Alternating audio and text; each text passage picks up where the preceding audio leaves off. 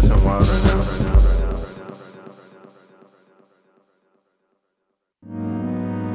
Okay. I hear the beat breaking down in my headphones. My voice kinda loud, but I take it all home like a metronome. When I clutch my headphones to my head, I let it go while my brain on red. Bleeding out, I eat it now. I know what's up, I'm trying to see the sounds. I don't wanna fight it no more. I feel a slight echo coming out of my brain like a gecko. The way I run through the rhythms, the train moving like I hear other side of me, beating out of me. I can't get a lot of me, they feel like a lot of me. There's a lot of me on the side of me. Turn to the energy. Born innocent, grew to give a crack smile. Cold sent a kid with TLC, I act wild. One day I hope all this trauma makes sense, and I just hope it makes sense, man. Give a penny for my thoughts. Quarter pound, yeah. I ain't good at freestyling, but fuck it, I'ma keep going. Keep going, South Central LA. Mert Park, Gardena, Carson. Yeah. Hey, and we back, everybody know my heart sent from the heavens, back again, rapping for all my niggas that can't find the bottom shining. We got them rolling, I'm about to stop for a second, pause, take a breath, you know I'm about to mic, pause, stop for a minute, pause in a minute, say, pause in a minute, say, pause in a minute. And the show by the stars, so gather your friends, you know it's about to get dark. Rolling.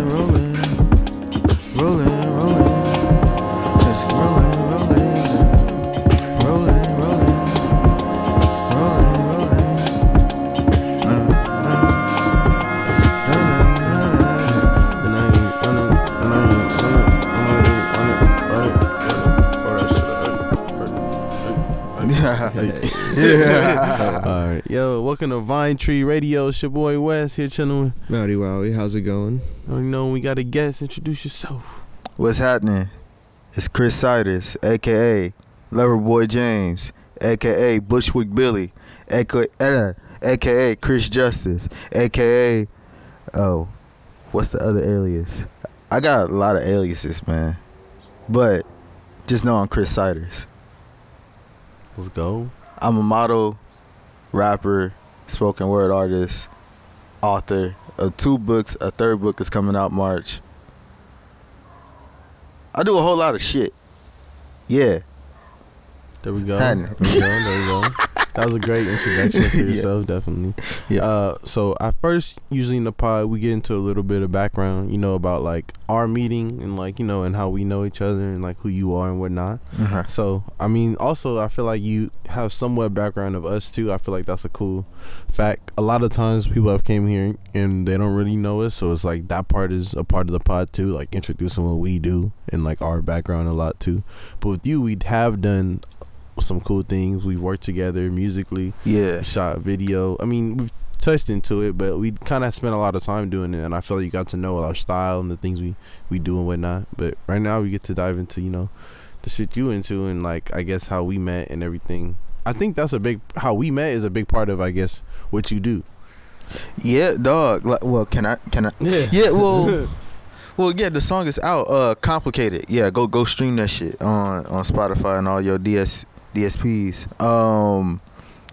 Yeah, we met in Monterey. Well, we didn't like meet like how I got to like figure out even who you were, like how I seen you. Like I seen you in my you know, in the class. So we both went to school at CSU Monterey Bay. That's like 5.5, 6 hours away from Los Angeles up north, 2 hours south of San Jose. And so since I was in the area performing, I had like a few performances like scheduled in terms of spoken word.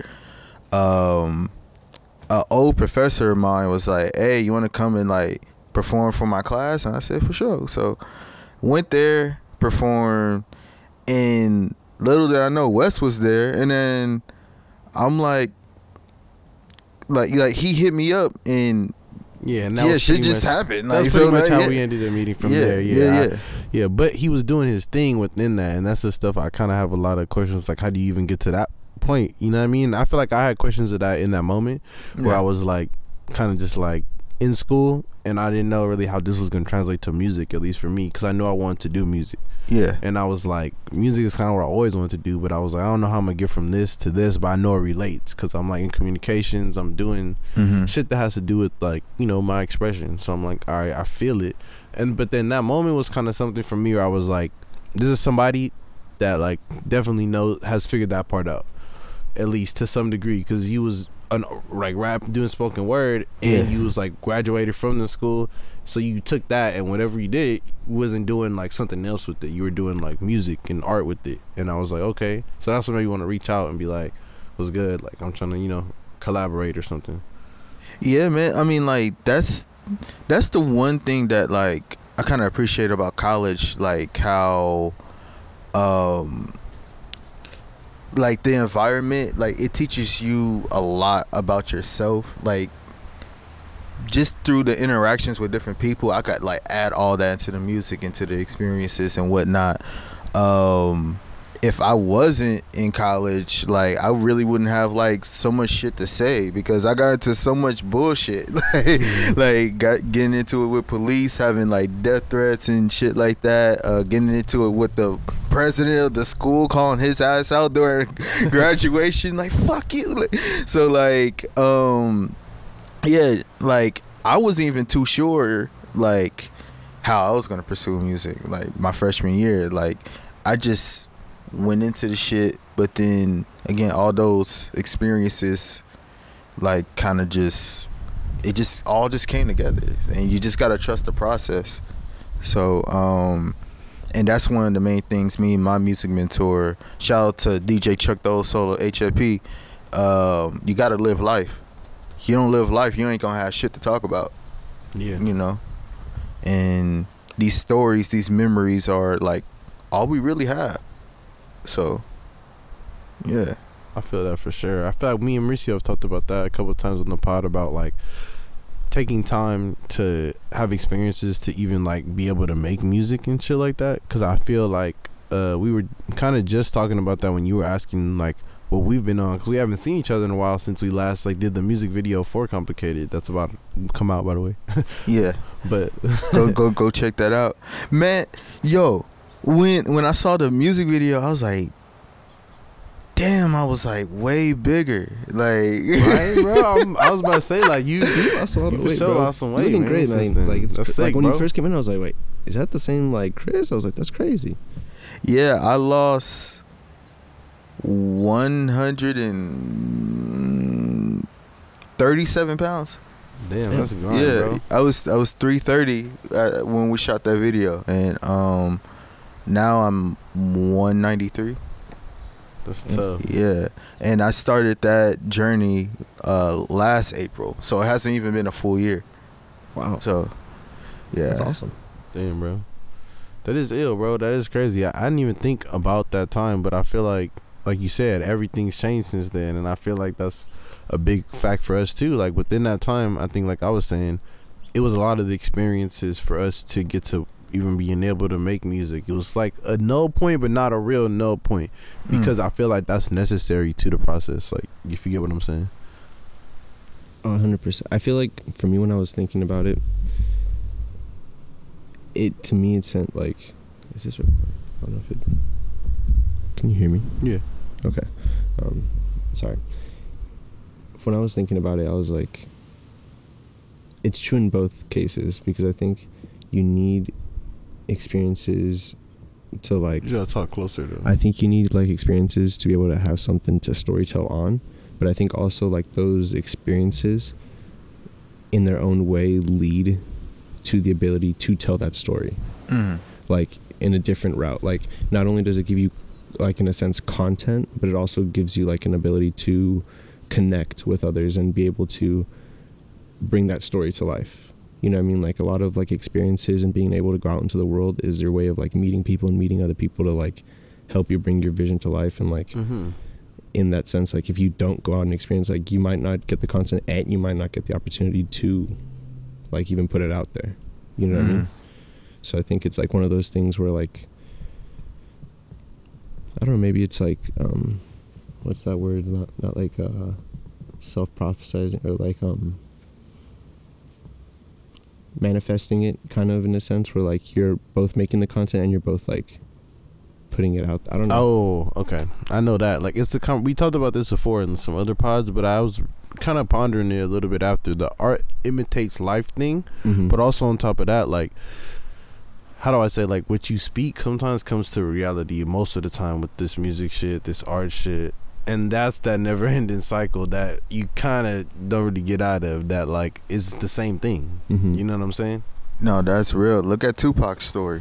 Like, man, you know what's crazy? So yeah, we shot that video June 2020. Months later in September, I was in the hospital with COVID. And so I was listening to Me Against the World all the time, because that's what I felt like. And I remember you gotta telling us that story, bro, like being about making it through COVID and like really hitting you. Like, I was like, damn, bro, like that's crazy. Yeah, like I was legit on my deathbed. Like, and there was a moment where I was gone, and like I just saw pink, white, and blue lights, and then next thing I know, I just wake up to a raw shot to the neck because it was about to drill a hole in my neck. So, but being careful of what energies you put out there, what you're consuming, and like that's one of the like things that me and my old friends used to talk about a lot, in terms of this music shit, and especially in this case, as I just mentioned, like Tupac, profound lyricist, really like a GOAT. But however, a lot of the things that he was speaking of, in terms of like death and like saying like, will I die tonight? He has a song called If I Die Tonight. Yeah, you know what I'm saying? I definitely have a song called The Day I Died. Yeah, see, like we gotta, as artists, we gotta be careful of that shit. Not only for ourselves, but like for the listeners too, because like it, like before I got COVID, the reason why I brought up COVID, before I got COVID, I was listening to two specific songs from that album all the time: If I Die Tonight and Death Around the Corner. Whoa. All day, every day. That's all I played. I didn't play anything else. And then next thing I know, I got exposed and like I'm coughing up blood and shit. So like, yeah, we got to be careful of what we consume and what we put out there. Exactly. And you know what we believe to be true. It's sometimes shifting the mindset is important. Like I used to have a whole like pessimistic mindset and worldview of different things, but just getting out of that, I'm more happy about life. Like life is fucking amazing. God is great. God is good all the time. Out of curiosity, what kind of helped you transition from that pessimistic view to like a more optimistic view?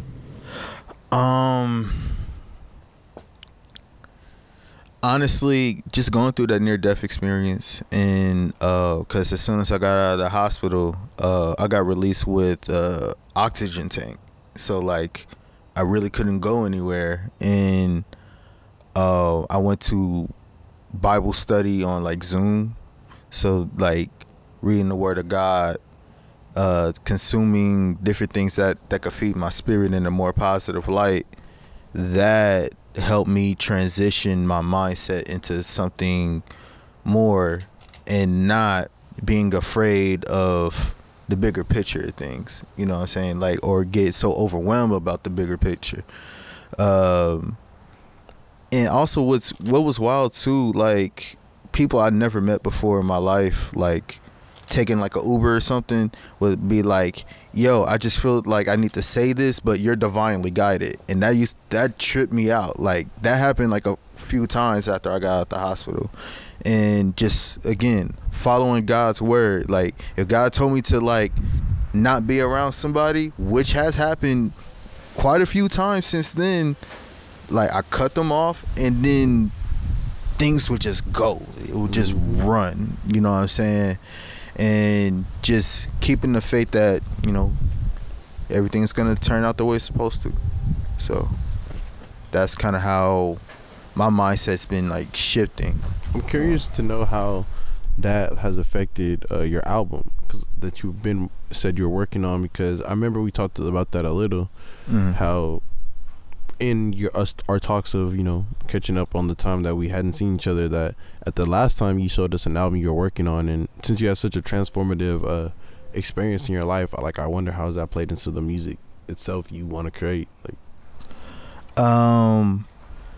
So for this album, it's all about trauma, and like in this case, how I would describe this album in 6 words: science fiction album written by God. That's how I can explain it. Like there's, as I said earlier, like even like at the very beginning of the pod when I was like talking about these different aliases and whatnot, those are, you know, those are different sides of myself. And in the album I kind of talk about how those different sides play a role in the trauma. Mm-hmm. So for example, Loverboy James, I'm talking about the different traumas that I had with, like, in the love world, you know, relationships, romantic relationships, surviving sexual assault twice when I was homeless, and how that plays a role into me expressing my feelings towards someone that I find attractive or interested in. And then there's the other side of me, like Chris Justice. He's more like political, and sometimes he gets a little scared about like talking about a lot of things or being loud, because like we know how that plays out in this world. Like a lot of our leaders, young leaders, getting killed. Like Ferguson is an example of that. Even recently with the riots that popped off, or the uprisings that popped off in June 2020. And I experienced some shit with like Monterey police and shit like that, and people tokenizing and fetishizing me, and so it's like, damn, do I really want to keep doing this? So yeah, I just kind of felt that it was really necessary, especially in this day and age where like the conversation around mental health is at like an all-time high. Like it's being more, but I think what the issue that I kind of see nowadays is like in the black community, we need to talk about this shit a lot more, because things are getting tougher. It's getting tough. Like so I wanted to put everything in an album where like not being afraid of, like, about talking about sexual assault, talking about colorism, talking about feeling like you're not supposed to be here but you're meant to be here. And you know, these are things that I really feel that could change lives and help save lives. Would you say that doing spoken word or poetry, like expressing those things through that, helped you be able to do that through music, or was that something you always was doing in music and everything you did, like talking about those types of things? Well, spoken word came first. Like that was like a vessel for you to get to do it in music. Like it was more natural for you to do it through that medium. Yeah, because like I started spoken word December 2009. Started writing, and then rapping came in February 2018. And I was with a music group at the time. We're no longer together, but I still take those skills that I learned within the group and apply it to my own way of being, of, you know, putting things together. But like it definitely wasn't no like easy road to, like, of course, expressing yourself like that. That's like a huge that's a part of you, you know. Yeah. And like when I first got started with spoken word, I got laughed at people in my high school, like, nigga, why are you talking about this? Like, but shit, I even tried out for HBO's Brave New Voices. They didn't like me because of how I performed. There's like a super iconic famous LA poet, I'm not gonna say his name, but like he didn't like my shit. But then like I just stuck with my style, and my style got me to different places to where I'm getting paid and people are interested in bringing me out. And it's just all about really believing in yourself and your craft and what, you know, what your uniqueness, your story, what you could bring to the table. And everybody has something to bring to the table, because every story is not the same. Everybody has different perspectives on how they view life. and I think that's very important to put out there, because a lot of folks just kind of view the world like everything has to be the same. No, like that's the beauty of life. Everything is not the same. 1,000, bro. I feel like me and Mauricio definitely kind of founded our group on that notion. Like it was kind of like us kind of seeing that in each other, like that part, like that there's almost like your lane don't gotta be, things aren't singular. And we realized, I think that was like the breaking point for us, at least just in making songs, that we're like, we don't have to be one thing. And then it made sense, like the point is maybe drive to be the opposite of one thing, be like, you know what I'm saying, as versatile as you could possibly be, as dual as you could be, because everything is good and bad, you know what I'm saying. It's not one-sided. It's like, and I feel you, that's kind of, you know, you can get on it, explain what you want to talk about. No, that's pretty spot on, and I think you nailed it. It's a lot of that, seeing that everything just kind of has like a lot of variables. There's a lot of ways to like see things, and the fact that we see things so differently in certain aspects. Like we might have like certain things that, many things that we agree on very well, but there's a lot of things that we see differently, and those things are like, it's perspective based. Exactly. You know what I'm saying? Like it's like, I always talked about that with you, like certain I always felt like my perspective was valuable at a point in time. Like I was like, wait, like what you're saying, like seeing the certain shit you see, like, you know what I'm saying? I see some motherfucking shit. Like it kind of makes your perspective to then be like, oh wait, I've seen too much shit at this point, that it's like everybody's shake at putting this shit into the world however they put it into the world, and that's really how you make your mark, because it's unique. Everyone's perspective is unique, and that's what people don't be like willing to be themselves and shit. And that's where they like golden moments be in whatever the fuck it is. And I think that part is kind of, sometimes it just doesn't line up with everybody's thing, but you kind of do it the best, you know what I'm saying? Because it's like, and I don't know, I feel like that's just something that I've always noticed, that like certain perspectives are really valuable because we don't have like much of them, you know what I'm saying, or much, because it's unique. Everybody's shit is one of one for the most part. So it's like the way I'm viewing the world and the way I'm interpreting all this shit, if I express it, people sometimes are like, oh shit, there's someone that looks at this in this way. Like I kind of see shit that way. Like, so that's the base of it all, you know? Yeah, and like honestly, like with the activism that I did up north in Monterey, like I wanted to take those lessons that I learned in regards to like being involved with women's rights as an ally, and taking it back home and like telling the homies like, yo, this is what I learned, and like maybe we could change Los Angeles forever. And that's still a thing that I want to do, because everything is based around hypermasculinity and like, oh yeah, I got the biggest this, biggest that, like nigga, you ain't shit, like I'm a, like, you know what I'm saying? So we always try to one up each other and being aggressive, but then like sharing these stories about things that happen to us can provide more compassion and more understanding with each other as a community. And so yeah, and then with that, I just had to look within myself too and understand all like the stupid shit that I'd done, like shit in middle school, calling a girl out of her name and shit like that, and a whole bunch of different things that I used to do and like unknowingly still do that contributes to like the systems of oppression and stuff like that. I think, yeah, and just taking those perspectives and like having these conversations, these dialogues, and that actually led to me even like teaching in the prison system for a couple years. How was that? That was interesting, because like the people that I was like workshopping with to deconstruct like patriarchy, the system of oppression, a lot of them was in there for domestic violence.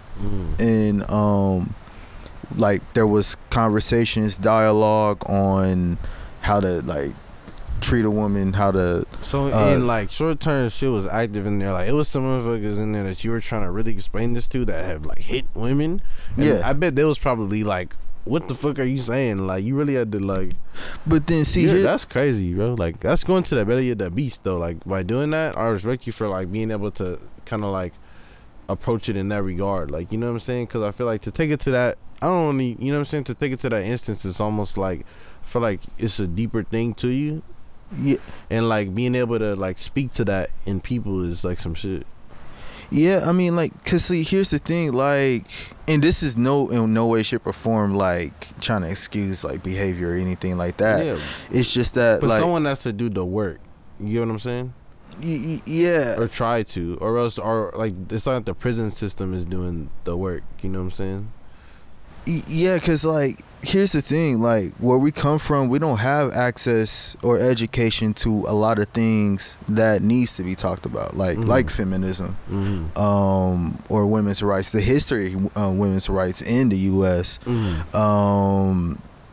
Cause like, for example, like NWA, like, you know, ton of misogynistic lyrics, ton of like wild shit, but then like, they're only a product of their environment. They're talking about like the dope man being across the street and shit, selling shit that was crack. Really out, like reality of what was going on. Yeah, and like it's like, yeah, they're just mimicking everything that's around them. Like they don't have like the education of like, this isn't cool, I shouldn't do this. Yeah. But like this is what it is.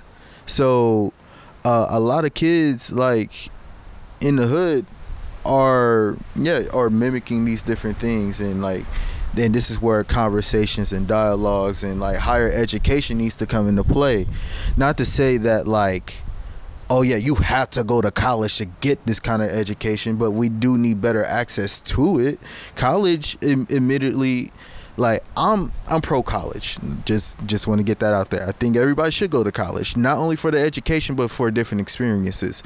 But we have to admit college isn't for everyone. I have homies that said like, yo, like I went to college for a year, it's just not for me.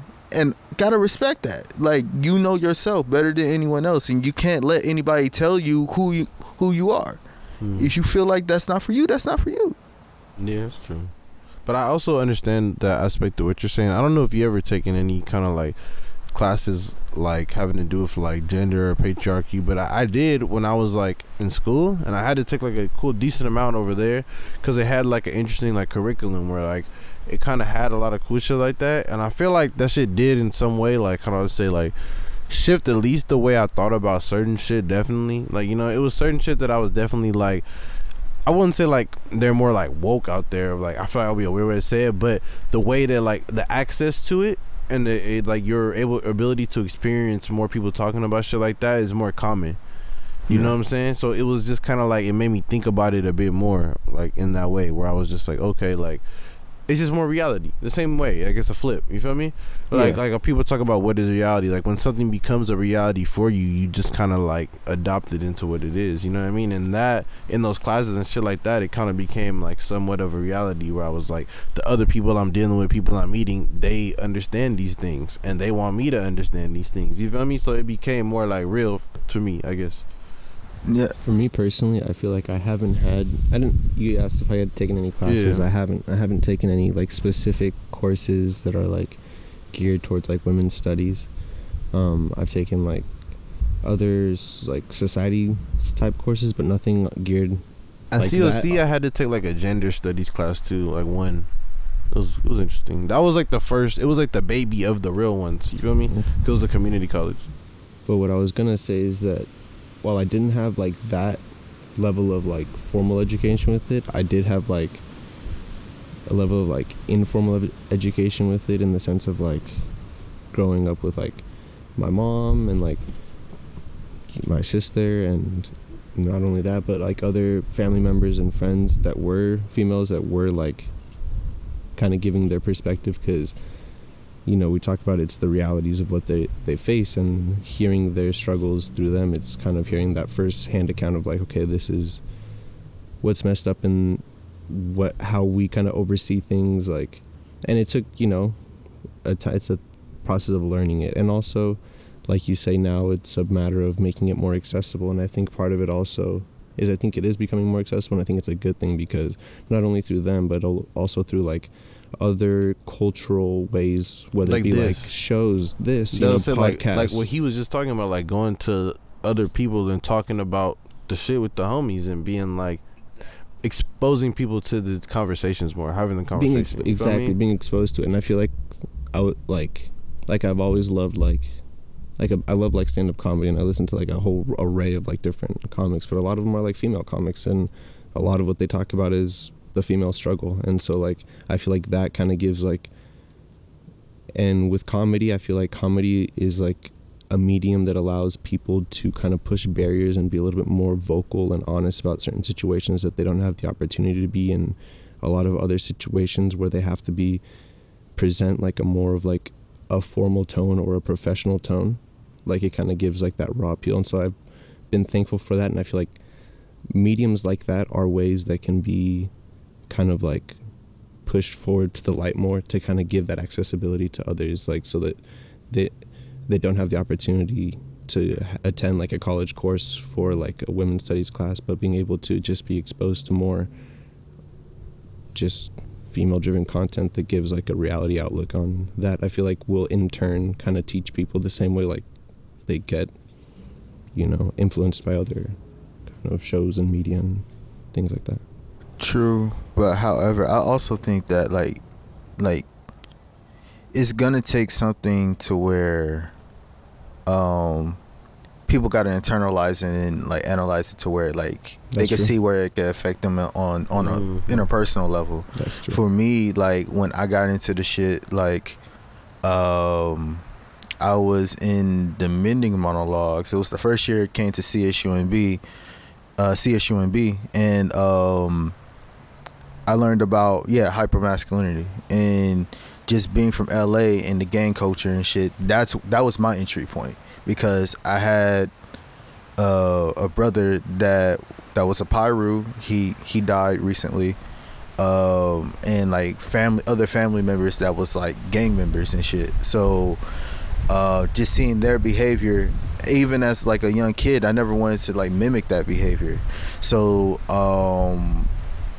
like just taking those lessons and then seeing how that affects women, and how like I unknowingly learned some of their behaviors, and I gotta unlearn all that. That was my entry point to understanding to like, okay, I do need to make a change. This shit is real. People are getting hurt. People are dying. Women are dying. Black trans women are dying.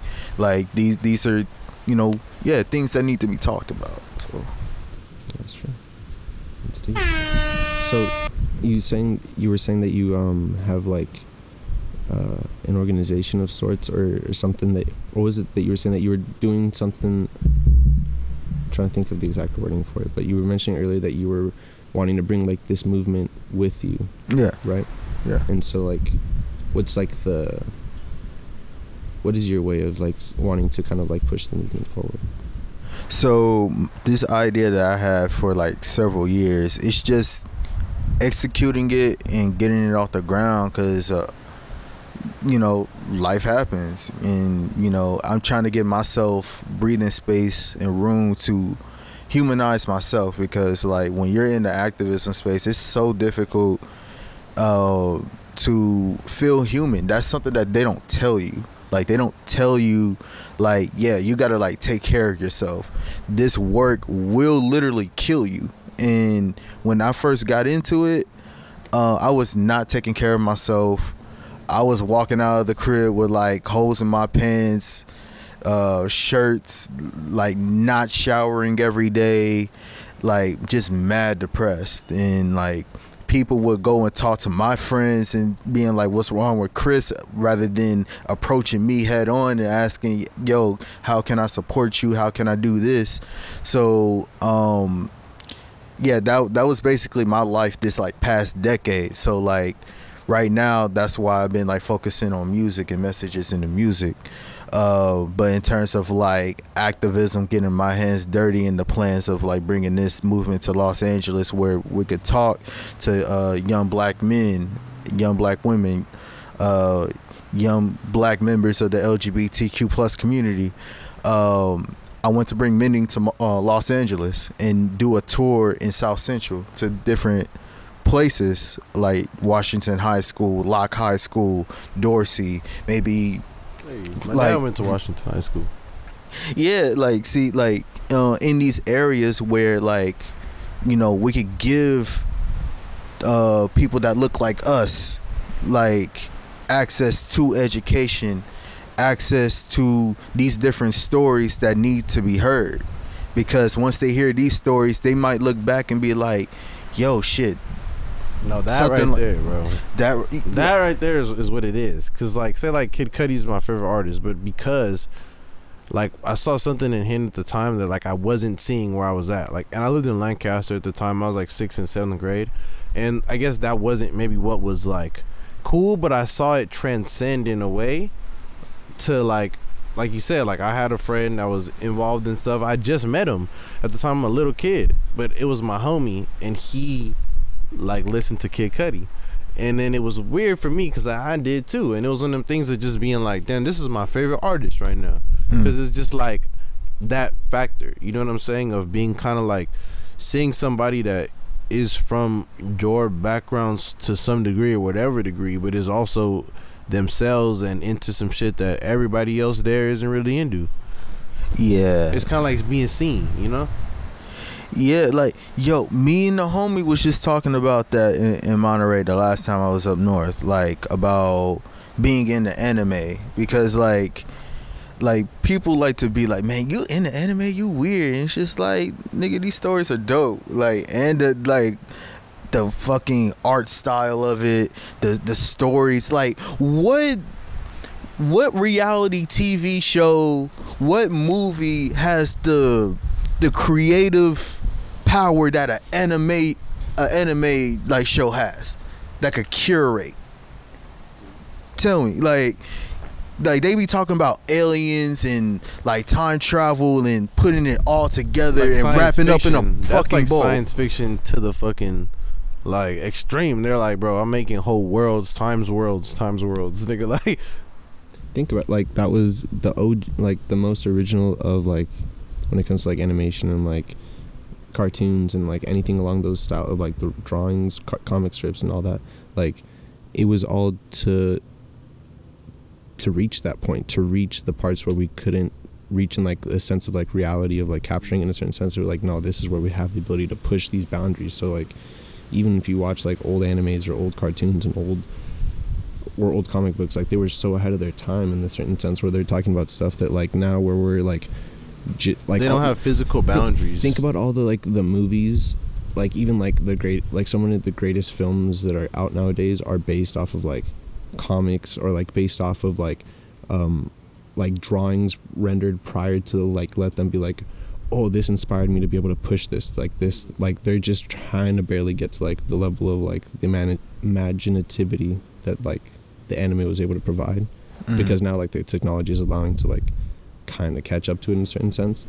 But, like you're saying, like, other than that, there's even still then, though, there's an anime in a sense has a way to push boundaries that very few other mediums can, which is dope. Super dope. See, yeah. I wish I watched more anime. I've only have a couple animes that I've ever watched like that. Dog, we was talking about this earlier. You gotta watch Samurai Champloo. That's like the holy grail of anime. Like, to me, I know, like, some folks gonna be like, no, you gotta watch. We got another one for real. Hey, like, I know some folks out there that's gonna be like, you know, you gotta watch Berserk, you gotta watch Dragon Ball Z. I mean, Dragon Ball Z is a classic. I heard Berserk is a cult classic. Yeah, watch those. Tenchi Muyo, gotta watch that. Gundam, gotta watch that.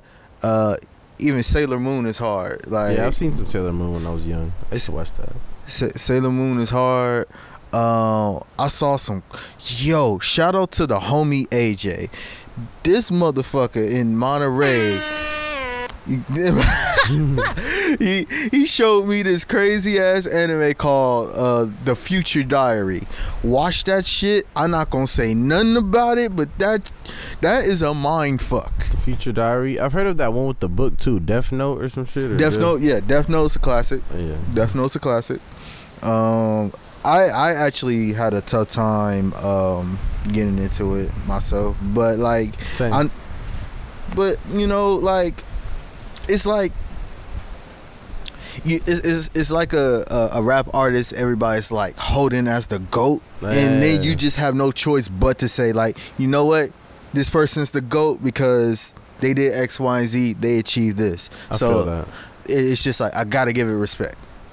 That's interesting. That's a really interesting topic. Nah, it is conversation true. piece. There's though. another like the homie that's you know, over there. The homie fucking.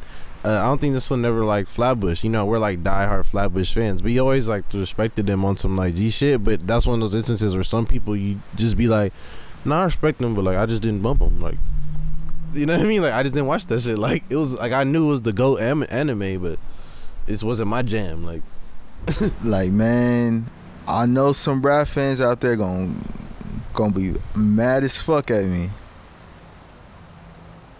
I love him. He has a few classics, and I ain't gonna lie, but the whole catalog, I don't know. Damn, I don't even know if I should even say this shit. I don't know who you're talking about. I'm like trying to think in my head. I'm like, I got one person. It better not be like Kendrick or somebody like that. Hell fucking no, Kendrick. Like, you said like the whole catalog or something. That's what made me think like somebody with a lot of like. I don't know who you said. No, I'm trying not to say it because I don't know if I'm gonna get in trouble for this shit. I know who you said. That's not who it is though. But yeah, there's someone out there that's like on the Mount Rushmore of rap, and I'm like, I know it is. I don't. There's one that like okay. A lot of people have. I was gonna say a lot of people have said that, but the easy way to say it is that it's within that three. And, and it's not one or two. I know which one it is, but and I'll say a lot of people say that though, so that's not that crazy. You know what I mean? Like there's a lot of people that like have like made, how do you say, like not jokes, but like have kind of like slept on that person like all the way out. Yeah, you know, just been like all the way out. Like I was good on them from day one. Like, you know. But yeah, I mean, so I feel like shit. And sometimes when it's like that, I think sometimes being a niche isn't really bad. Like, you know, like I feel like that Is just that who we're talking about? No, being a niche. I'm saying like being in like just like in the lane, like a lane, and that's where I feel like it's a dual sword at. Like that sometimes can get people to just be like, nah, I'm not into this, but they can also propel them to be that far up because their lane is so much so. My bad. Their lane, you know. You know who's a good example of that? Tyler, the Creator. Because when he first started off, like, not a lot of people like him because of his style, but then it was like a little polarizing, like. But that motherfucker catapulted like exactly. Ever since Flower Boy, and then Igor won a Grammy, and then Call Me If You Get Lost. I think that's gonna win a Grammy, but like him, like definitely that is one of those cases because I was always there for it, but I definitely saw the same thing where it was like there was definitely a big amount of people that I knew fucked with music and listen to music, but that would just not be bumping Tyler. Like, you know what I mean? Like when I would bump that, they'll be like, "What you throwing this on for?" Like, you know what I mean? While he was getting really big. Even people, where it was like, what? Even people felt like that about Kendrick with To Pimp a Butterfly. To Pimp a Butterfly was not popular at all when it first came out. I remember that vividly, like being the one trying to play it with the homies in the whip, and them like hearing a few songs, and then like being like, nah, turn this shit off. Like, what is this? But yo, that's one of my favorite. Yeah, I love it. That's my favorite. That is my favorite album by Kendrick for sure, definitely. I like Good Kid, Mad City more, but To Pimp a Butterfly is really good. But at the time, it was, I guess what it was is the same shit. Like it's the same thing with like Kanye and a lot of these other people. It was so much. I don't want to say it's next because like everything didn't become that, but it was so much like futuristic in a way that like we hadn't heard nothing like that yet. That a lot of people that heard it was really like they just didn't know how to understand that at all. It was I very. saw a lot of that. Like I saw a lot of people just being like, "This is not even nothing like what he made before." Like, I think what the big part of it was that he went in that real like jazz approach, and then and hip hop fans wasn't really like into jazz like that at the Yeah. time. Is what I'm saying. Like the average hip hop like fan that was fucking with Kendrick, they didn't know shit about jazz like that at that time because it was like a little, like what's it called? It was like the blog era. It was like the back of the blog era. You know what I mean? So it was after the heads that actually knew about samples and shit like that. Like it was in the time where motherfuckers just was downloading shit. But then see, here's the wild thing too. Like even though at the time it wasn't popular, but now everybody, Now it's like ever since, because like all the shit that was going on, and he was like, see, I told y'all niggas, like that's what I mean. It was futuristic. Like everybody started to copy the sound. Joey Badass, All American Badass, that sound kind of came from To Pimp a Butterfly with the funk and jazz influences. I could see that. Big Sean came out with a song called Living Single where it was like more like But I feel like I ain't listening to the other like knockoff versions of it though. Like all the knockoff To Pimp a Butterflies, I think I waited till the next year when they were like, all right, I'm gonna do some different shit. he So I started don't remember a that fucking Big wave. Sean song. I remember that album. I remember bumping. Like that was the only album, bro, I ever bought on iTunes. What the big what wait To Pimp a Butterfly. oh Like I told him, I was like, I'm trying to buy it. Like I want to buy it, like type shit. And I don't know why. Like I could have just, you know what I'm saying? But I was like, nah. I feel you. I mean that album cover is iconic. That was You the took one. niggas from the hood and put it in Also, they in got front my of the name. White House. He jigged my name too and put it in the first song. That's what got me. Wait, he West oh West Wesley. I looked at the track list and I was like, nah, ain't no way. But I ain't gonna lie, it took me like a few listens to understand the album.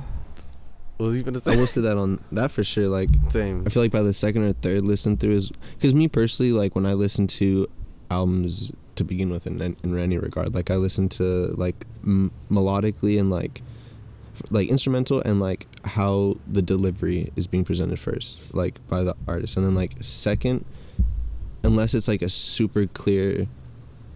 It depends on like, I guess it depends on the artist and depends on the type of song, but I will say most songs lean towards that response for me, unless it's like something that's really cut and dry, like, you know, very stripped instrumental, so it's like only vocals, then you have to focus on like what's being said, then it's kind of like really brought forward, so it's like, all right, this is what they really want me to focus on. But I feel like a lot of music nowadays is melodically driven, so like that's what catches my ear first. But on the second and third listen is when I really get to dive into like the lyrics and like reflect on it.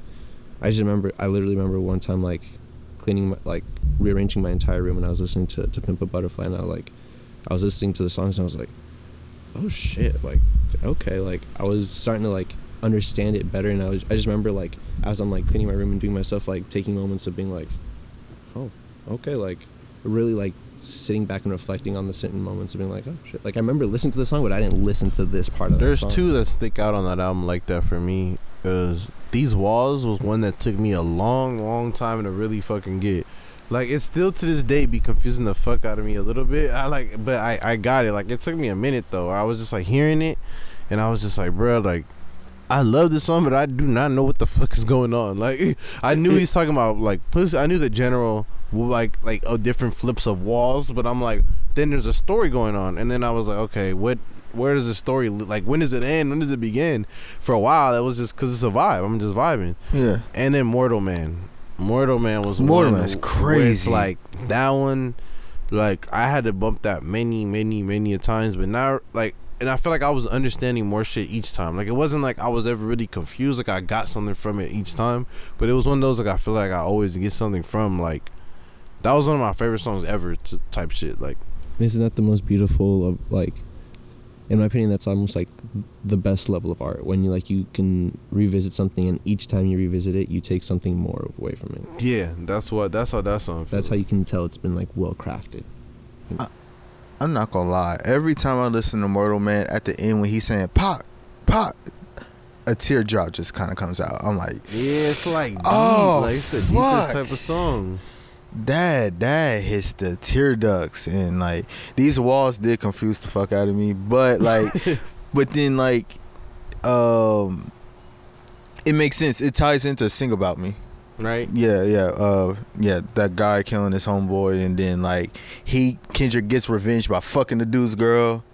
And yeah, I was like, that's wild. Kendrick is good for that, bro. That's wild. He's good for telling a story so fucking well that you don't really know what the fuck went on.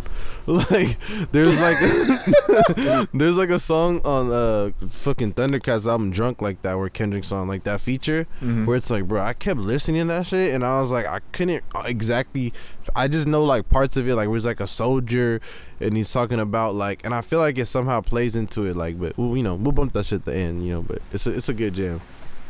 But I was gonna ask, is there any topics that you want to hit before we get into life affirmations? Because we do the life affirmations at the end, but you know, anything like particularly about Cider's life or music you want to get into before we get that?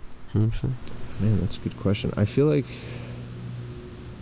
both times, I mean, like last time, because when we were talking about this earlier, after when they left for a little bit, it reminded me that we'd had this conversation a little bit before. I feel like last time when we were filming the music video about talking about like New York and stuff. Oh yeah. And you had lived there? No, I just went there. Oh I remember having this. That's funny because I was telling him slightly a little bit about our, you know, thoughts on want to move to New York, and then he brought it up, but I forgot that we had this conversation. You just jogged my whole memory. I know how this connects. He was talking about how he went there in 8th grade and how he didn't like it, and I was saying how I've never been there, and that's why I started the conversation. I was like, yo, have you been to New York? I was like, I bet you've been to New York. And then he was like, oh, I only went once. And I was saying that you lived there for like a year and you really fucked with it. But I remember when we were all together, he actually was telling us about his experience there, though. I forgot about like the time when you were there and like the way we were like talking about the idea, do people really dress like or like act like how they act or whatever in New York or some shit? Remember, like I think that's what we were all talking about. Like that is what I mean. That's an interesting thing we could talk about as well. But I was gonna say, because knowing how your distaste for New York now, and what you were saying that you kind of think that LA is a little overrated. What do you think is like the ideal city, or like what's your ideal city? Where would you want to live? Where would you want to live? We did slightly talk about that too.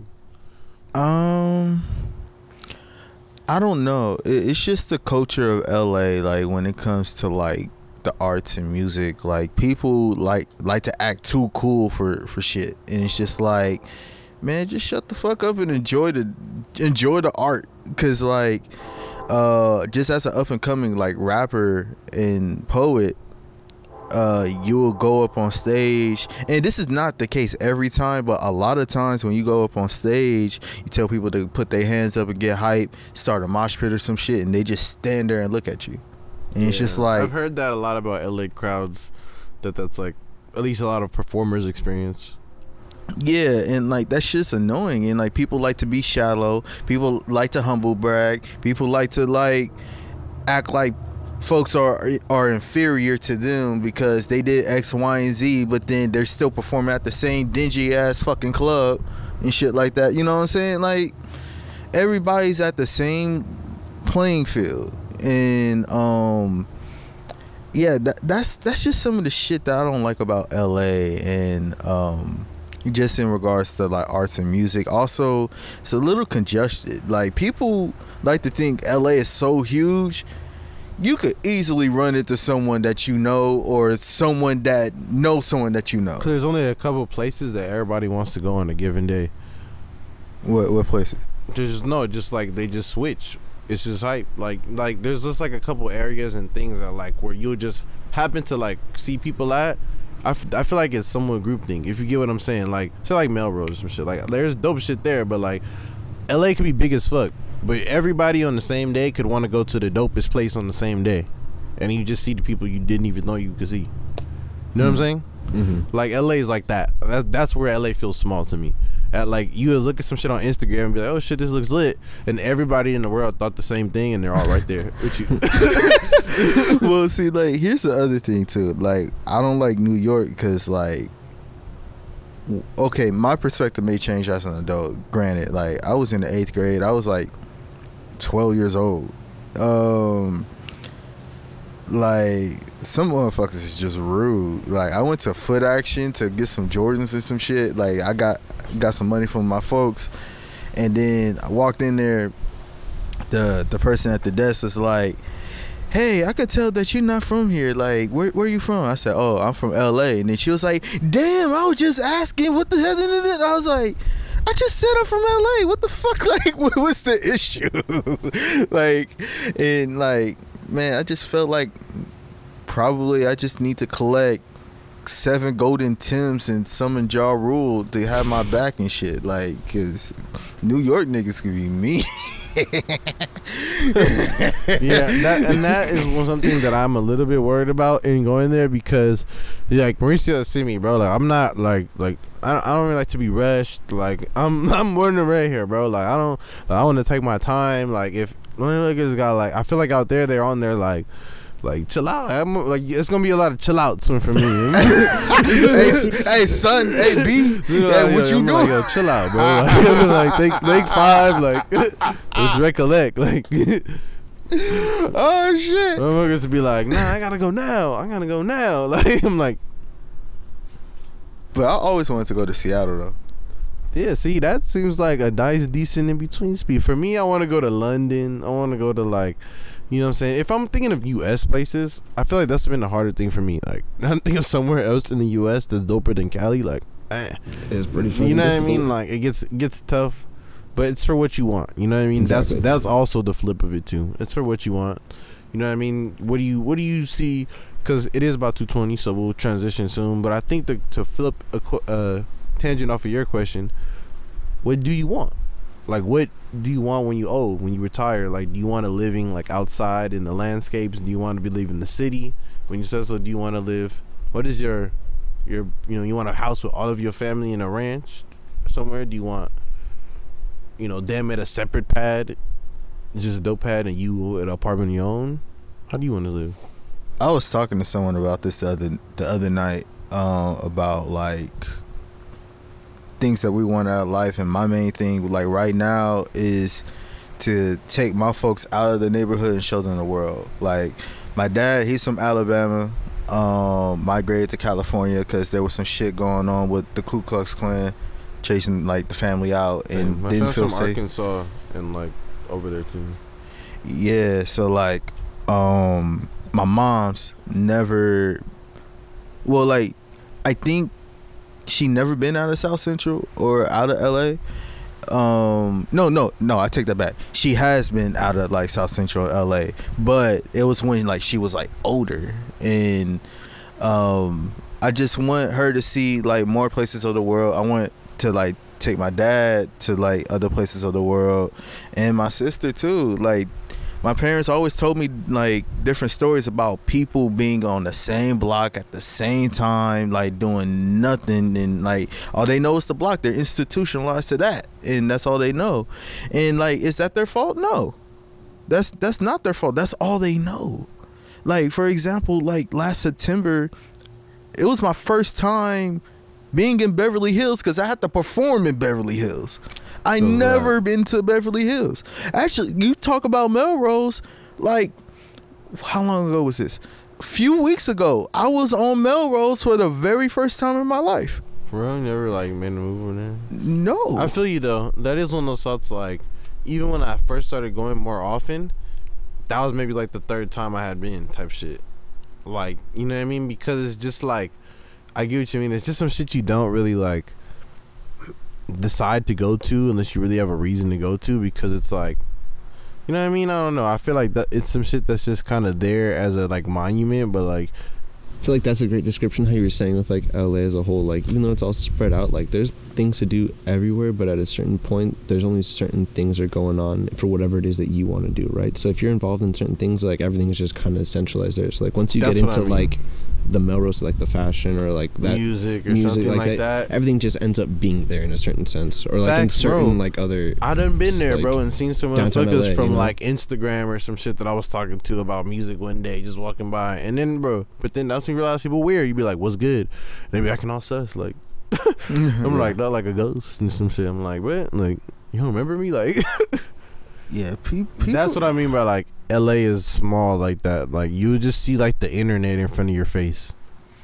You know what I mean? Like, I feel like Instagram is like in front of you. Yeah. That's interesting. Yeah, man. So yeah, but to answer the question, like that's what I want. I want and I also want to be in like a fly ass crib on the beach. It don't even have to be big. It could be so, but like locationally wise, beach is your shit. Yeah, on the beach, where like 2-3 story building, water, have a view of the water, room full of like vinyl, play oldies. Just get a big ass pad in Monterey and just be the mayor. Man, we ain't gonna get into that. Hey, shout out to 831. Shout out 831 Lifestyle Crew, Mr. 831, Daniel, Julie, Elena, Warren, that whole crew. Shout out to them. But yeah, Monterey is not on my list of places to. Oh yeah, not like that. Yeah, I meant like I meant like if you ran it, you know, in a perfect world. If I ran it in a perfect world. Yeah, I love Monterey. I love the scenery. I love like the beaches. Like Pebble Beach is fucking amazing. Feel me? What if that was your town? Oh yeah, that would go up. I think it would go up. Oh yeah, it'll be litty like a motherfucker. It's gonna be all black. You know what I'm saying? We gonna change the cultural center. If I ever get to take over a white cultural center, it'll be the Siders Cultural Center for Black Youth. That I already had that in my head, like, so yeah, Carmel better not fuck around and let me in that motherfucker. That ass, but shit. So I think now is about the time we get into the life affirmation segment. It's been a bit of a deep pod already, but you know, this one is a bit of a focused, little deep segment that we do before we get into the music. We talk about one thing that we look at differently in the past 2 weeks or month or year or however long you want to put it. Mm-hmm. But it's mainly, you know, something that I used to look at this way and now I look at this one. We just go around and share it. So, I mean, for this week, I probably need a little bit of time to think. Usually I started off, but I think I could still do it. I'm just kind of, you got it? I feel like you might have had one. That's why you look like you had it in you. I had one that I'm like still contemplating with, and there's another one though that I feel like is more relevant to like, especially this past week, in like a couple weeks. I feel like I've been like trying to control my I don't know. It's just a weird.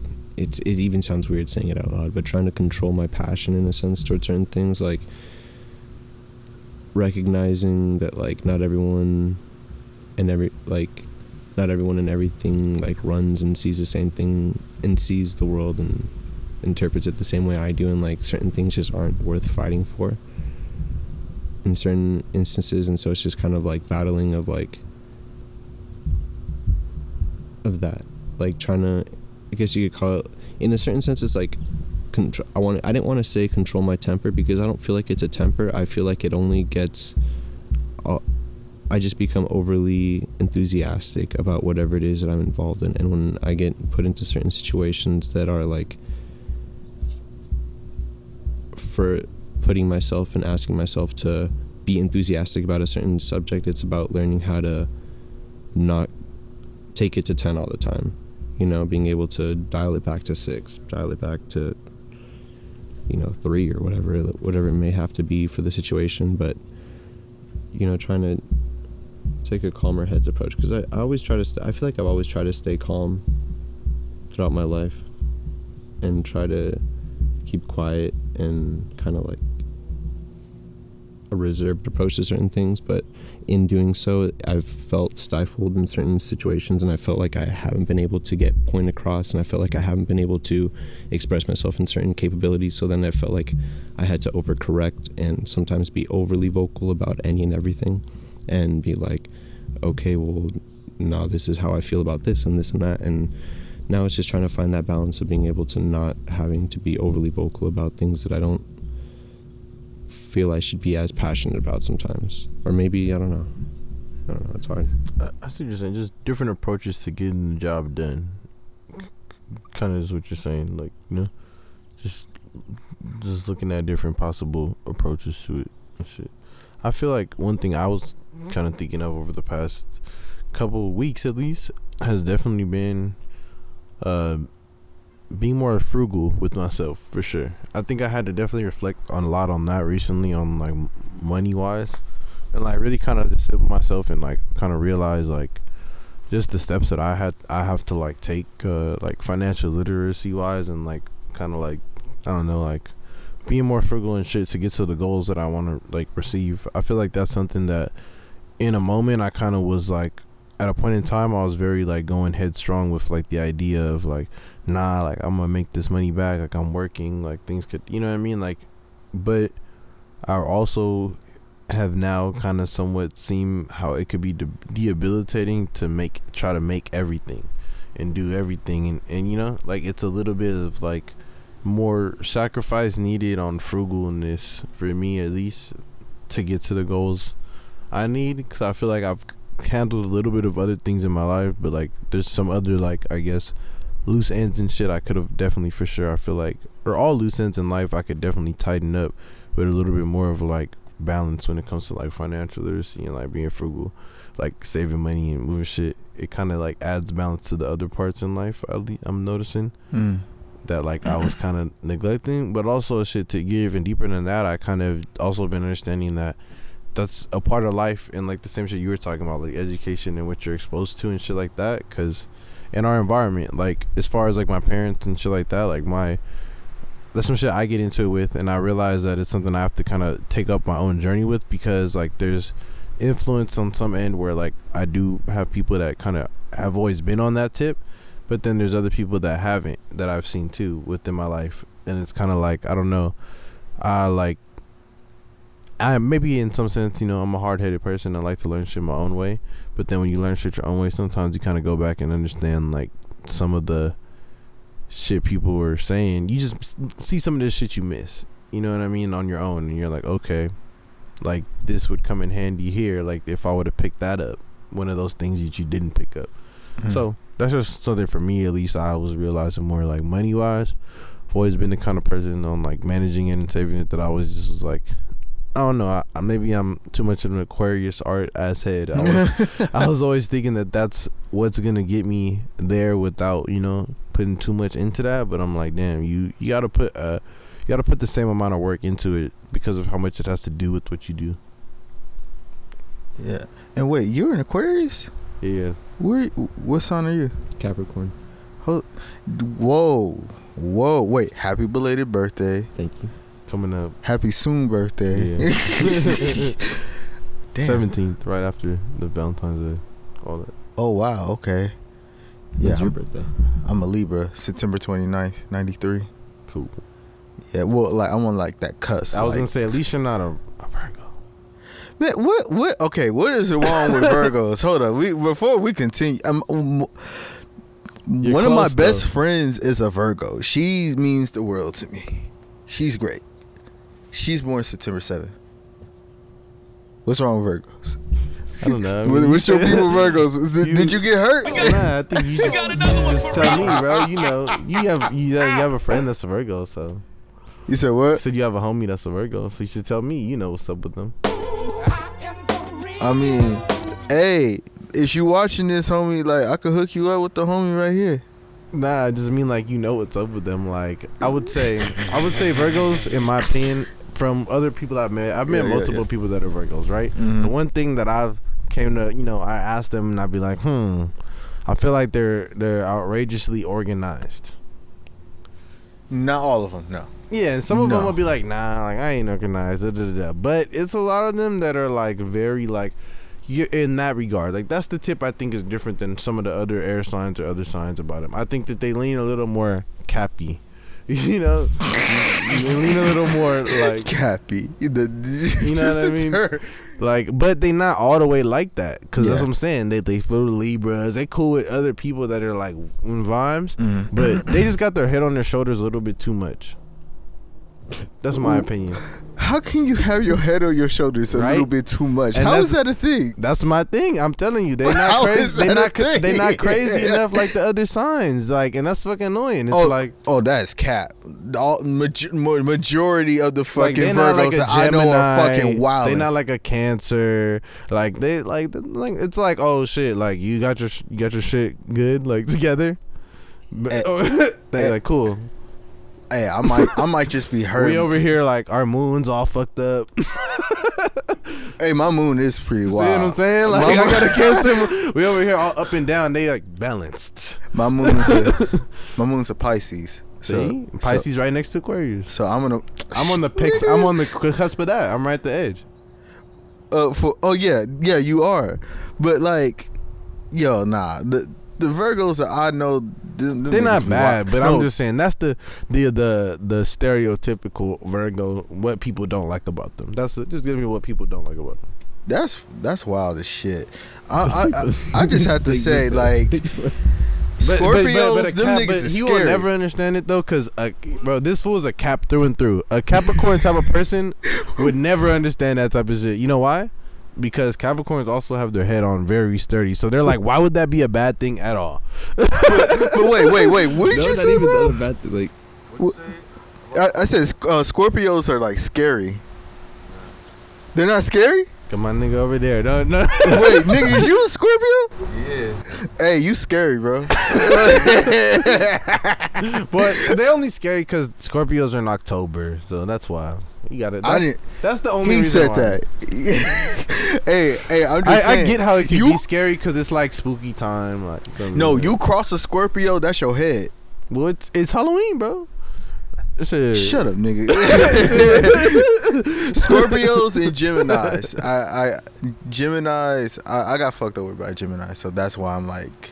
Oh, that's the sign you don't like. That. Well, now you tell me what's up with them though. What's up with Geminis? Why are they bad? But no, it's not. I know some cool Geminis. But I'll acknowledge it's not all Geminis. Like one of my really close friends. Her name's I said her name. She's a Gemini. Shout out Michael. And that's not an artist. Like all musicians, like all the legendary ones ever, are Geminis. I mean, shit. I mean, we can still work. Like. I mean, again, my homegirl Michael, like she's on my project. Like she's a Gemini. We always get into shit. Like we always tease each other. Hella artists Geminis. Real question to both of you guys. Yeah. Do you guys ever like before you collab or like work with somebody like wait. Like, what's your sign? Nah. Okay. I just want to make sure. Nah. I don't do that shit. That wouldn't matter at all. But I would say like it could come up and then I could have a conversation about it. Because he about to judge the fuck out of it. That's why. Yeah, like I'm not gonna bring it up. But if you pull that card up out mid-session, I might have to walk out. Is what you're saying? Nah. I would never walk out on it. This nigga walking out. But I'm gonna say like the shit we saying right now. I'll say it right to their face. Like if they're whatever they are, like I'll be like, oh, I think this is that sometimes. Oh yeah. But I also am telling them that it's not 100%. I would tell them it's not 1,000%. You feel me? Leo's are scary as fuck too. Same. Thank you.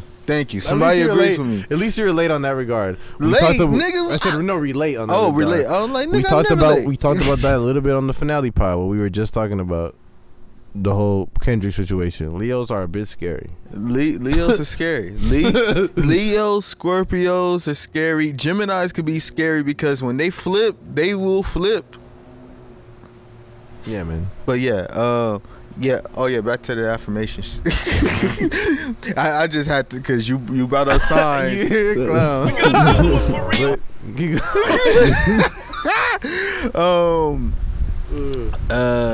For me, be more open. Be more vulnerable. Cause I was going through a lot of shit at the end of last year, where like family members were dying. And like my dad has like sickle cell and like he had to go to the hospital a few times like during 1 week, and during that time I had difficulty opening up to new folks that was like in my circle, and like I blatantly told them like yo, I don't trust you. Like I just straight up said it, and like every time I think about it I would like cringe a little, because it's like, man, like I know I was coming from a wounded place, but like it kind of just felt, it just didn't feel right. Like now, like being in the position I'm at right now, where like I'm viewing life in a more happy sense, lack of a better term. So yeah, just being open and honest about how I'm feeling instead of just blatantly saying some shit that I don't really mean, and like understanding the language of it and like how that could affect people. Also at the same time protecting myself at all costs, because while I was even going through that, I was even thinking about, okay, maybe there are people that I need to cut out of my life, and since then I have cut out my life, and you know, just trusting myself and trusting God first and foremost. So just being open to the possibilities of where things could head, and not to rush things, to just always go with the flow, but always steady working and steady aligning self to spirit. So nice. That's nice. I want his house. I see some motherfucking shit. Well, shit, bro. That was a great episode. Thank you for coming. Thank you for having me. This was a great conversation, yo. This was super dope. I appreciate that shit, man. It's a pleasure fucking having you come out here and talk to us, bro, and work with us in general. Shit, like that song was a great it was a great like chance for me to like collaborate with somebody that we're meeting out there. And that was something for me that was really important in going to school, because like I said, I didn't know how I was gonna turn it into music. So it was really like, it was kind of like a way for me to see like, all right, like going forward, it's just gonna be more of this, you know what I mean? And like spreading out and expanding and like kind of showing people all these different perspectives in the world. So thank you for coming through and like being a part of that shit, man. Man, thank you, appreciate it. Thank you. And anything you want to tell the folks before we get on out of here? But you know, shit coming out. Things you got already out. Anything, man. Let them know where to find you on IG, all that. On IG, you can find me at the THE Chris CHRIS Siders SIDERS. All that's one word. On Instagram, majority of the info and shit is gonna be on there. You can add me on Facebook if you want. I don't really fuck with Twitter like that. Us too. My new single, well, this is gonna like come out like after the single drops. Lately, out now, Spotify, all major DSPs. Shout out Nana Razaia. Shout out Shelby. Shout out Nemesis. Shout out God, and shout out to my motherfucking self.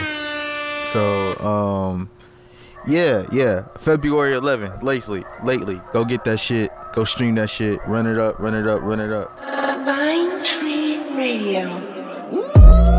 Goddamn, sent from the heavens, God bless the damn. Running so quick and sleep beneath the sand. With my bones to blossom your cranium. Whoa. Romanticize a trauma bond. Fucked up thoughts like this love won't get far. Being fat, black and ugly on my shining scars. To glare in your eye, darling. No self-confidence to bring the peace and to shoot the shot. Give me the run around like dodging cops. Offbeat to the fears that this heartbreak bring. You sex to rediscover what's buried in the sea. You stay in my mind so often lately. Can't shake the fact how you did me shady. Can't shake the fact how you did me shady. Damn.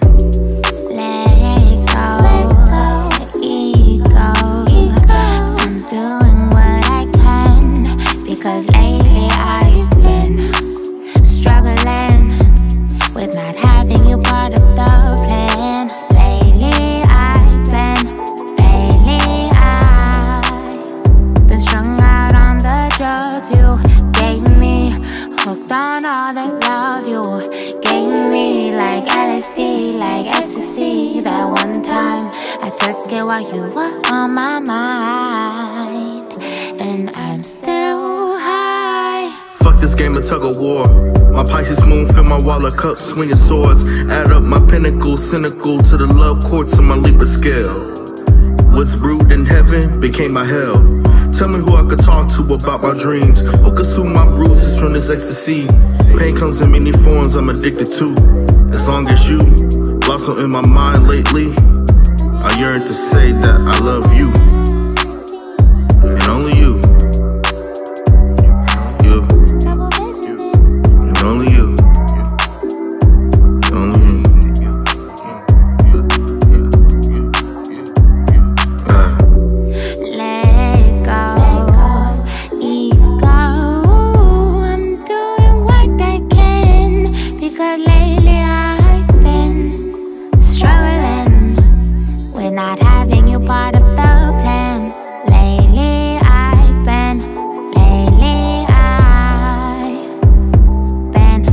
looking for the answers all around me. Even when I'm high, I see you clearly, and I can't explain how I feel. You are more than real. These intrusive thoughts all started with words I lost, found on the tips of fingers, tongues, turning stomachs to rumble, butterflies that lie on the grapevine drunk.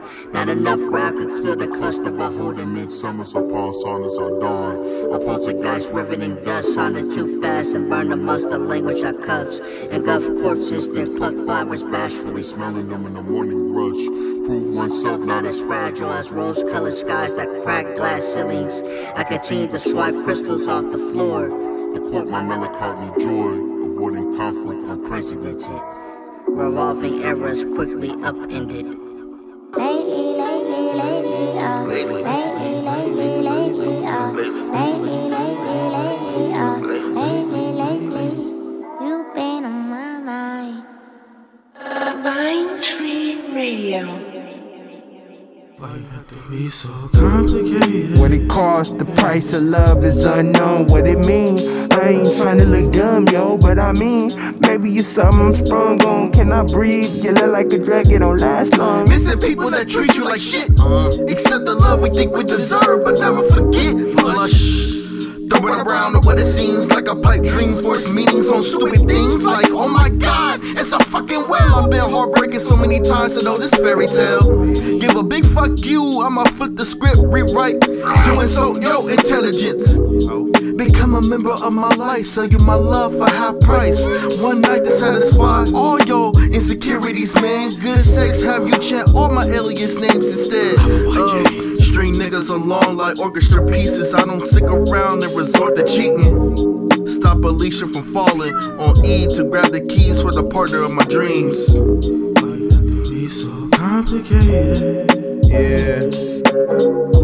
Why you have to be so complicated? Woke up on a Friday, steamed the L and parlay with my niggas trying to make a plan and get the stats like always. They wouldn't believe the visions I've been having in my room. They probably say this dude's consumed with doom's prevalent. I woke up out of cold sweat, dreaming like my health's been heaven sent.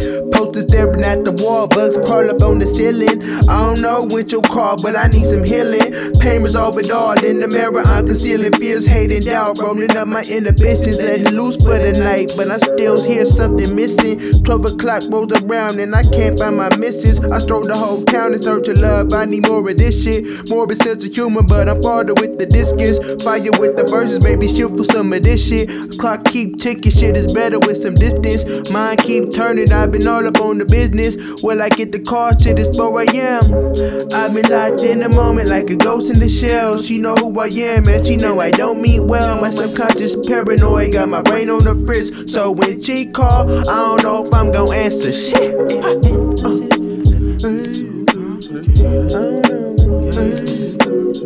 I don't know. Be so complicated. Mind Tree Radio.